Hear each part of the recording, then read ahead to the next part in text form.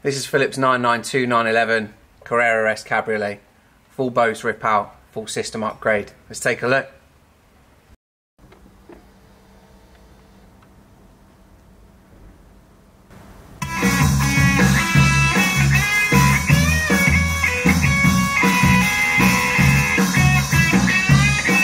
So like I say, full BOSE rip out in this one.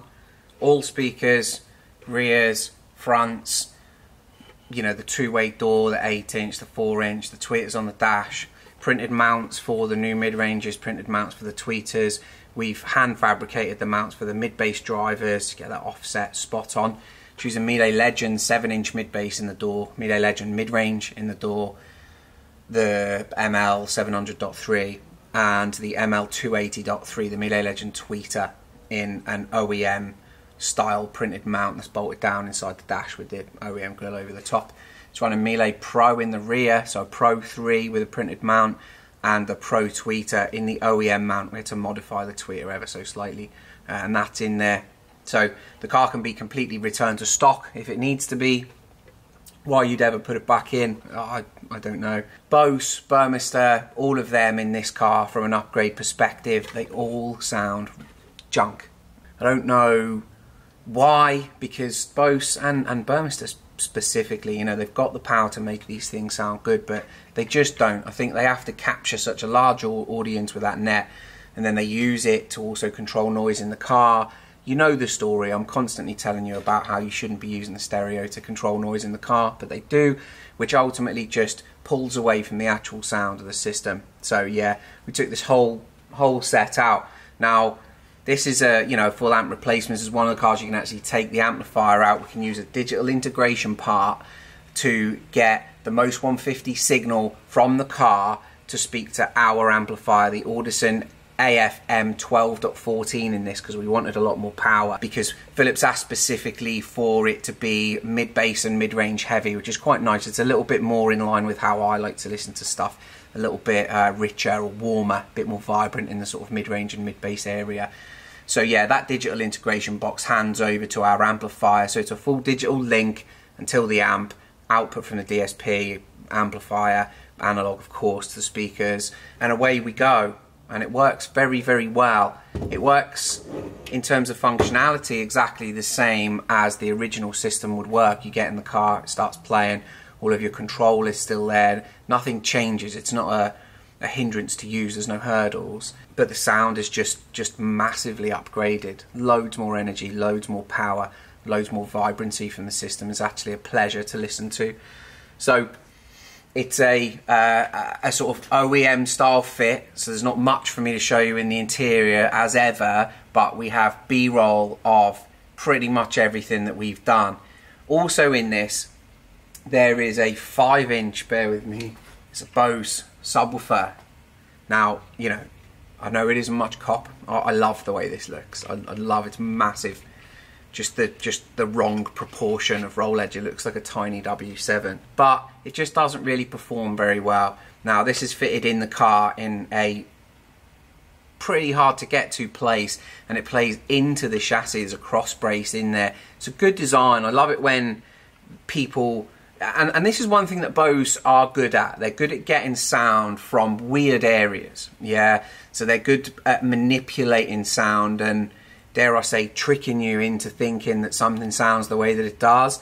And they've used this woofer, a very specific woofer, into a set of vents in the cross brace between the bottom of the A-pillars. Alright, so there is a capacity there. I can't measure it, I can't give it to you, but we replaced this woofer. I was going to see how this woofer worked after we re-amplify it and put our sort of DSP onto it, see if we could get it to work, but Philip wasn't really having any of that. He wanted it to be upgraded, so we fitted the K5M, or the sub 5KM from Focal.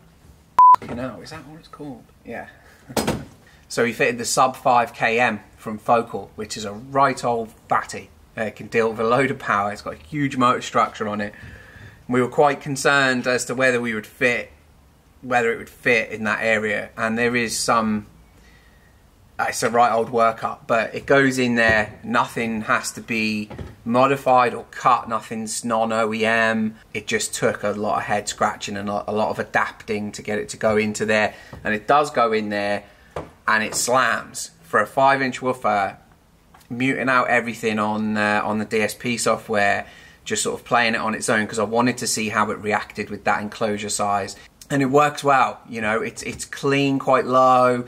You know, it's a 5-inch woofer at the end of the day. We can't expect the world, but yeah, it adds a load of weight to the bottom end and really helps with the bottom end of the mid bass.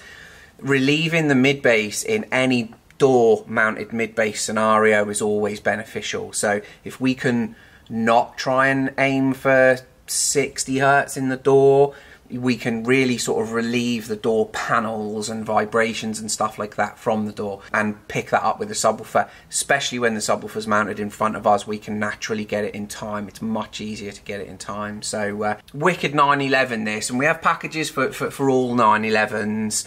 Not necessarily packages that we can ship out for some 911s, because some of them are quite specific and they do require some in-installation permanent mods that we can return back to stock, but most people wouldn't want to do them on the driveway, you know, so we just don't allow those sort of systems to go out the door. But for these in the workshop, anything's sort of game for us, and we've got certain stages, certain levels that fit certain budgets and fit clients that may be used to a higher level of sound, or have, say, a specific hi-fi set at home, and they're just used to that sort of upper echelon of sound, really. So we with three or four layers, you know. Yeah, it's done. And I've done my initial tuning this morning, just setting up some loose stuff ready for some sound tuning. It's Saturday at the moment, so that'll be Monday. And then we've left the lead in there, so when Philip comes and picks the car up, we can sit in the car with him, because he has quite a specific idea about the way he wants it to sound. So I imagine we'll end up sitting in there together and dialing in a couple of things, you know, because my ears, as good as they aren't your ears. So, you know, there's always that manipulation we can do to a DSP system, and that is, in a nutshell, the reason why we use that sort of product, is because it makes the whole system malleable. You know, we can bend it to the way we want it to sound, and that's the beauty of sort of DSP in a car, or controllable DSP in a car, you know. Yeah, so let me show you around. I'm going to be quick, and then we'll let you go. All right. Lovely car, this. But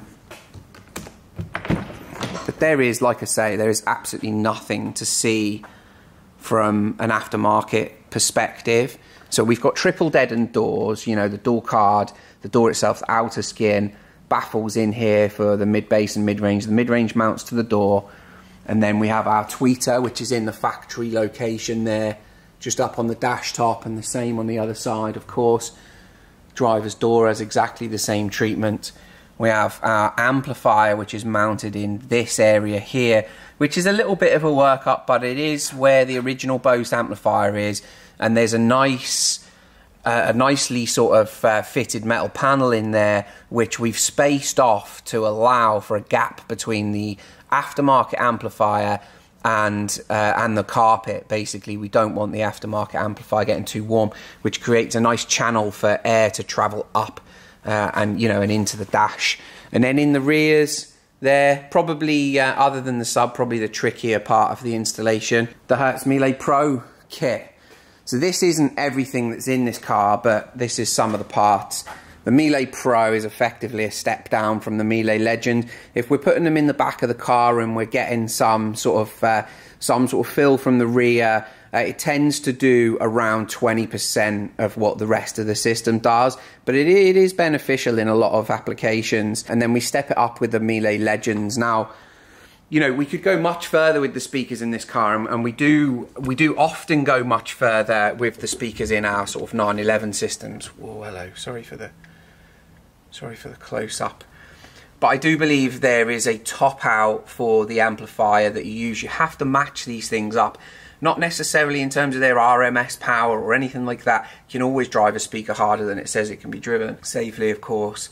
But with DSP amplifiers, Class D tech and stuff like that, you probably want to level out the speaker at a certain area. And I believe the Melee Legend speaker really is the realistic upper end match for something like the Audison AFM 12.14 bit. That amplifier and those speakers will be performing sort of optimally. If you go sort of, you know, Audison Thesis or something like that with an amplifier like that, you're not really going to get the gains that you're going to get when you use an Audison Thesis amplifier or an Audison AV amplifier with a you know, with a DSP, a dedicated DSP. So yeah, they're all thought out very well to match each other. Of course, you know, you can do a system with Audison Thesis speakers and AP or AF level amplification, and then add, you know, if your intention is to add to the system over time, and then you can go for like your dedicated DSP and AV amplifiers and things like that. So there is also that point, but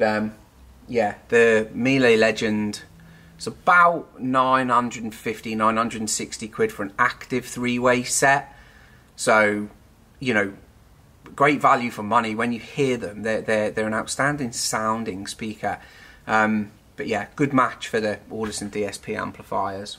Not outclassed. They don't outclass the amplifier, I suppose is what I'm saying. There she is. Anything else that you want to know? If I've missed anything, if there's anything that's specific to the 911 that you think I could have put in the video, then just let me know, because ideally we want to give you what you want, especially if you're considering coming here, you know. So yeah, just let me know if you can, the comments and stuff. Anyway, wicked. I can't wait for him to pick it up. I'm Carl, it's a studio in car, and this is Philip's 911 992 Carrera S cab with one of our full digitally integrated systems, and it sounds wicked.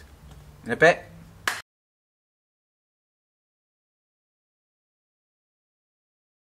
(992) 911 cabriolet. It's not a cabriolet, is it? Would you call it that? Carrera S.